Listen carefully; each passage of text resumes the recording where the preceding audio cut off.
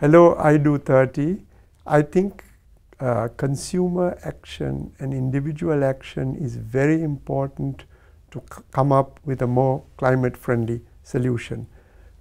Not only in reducing the temperature at which you wash your clothes, but also in simple actions which conserve energy, which green the planet, like planting a tree or using fluorescent light bulbs. Individual actions add up.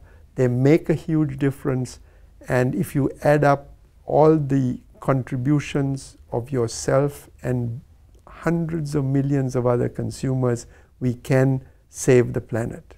We, the consumers, working with sustainable producers.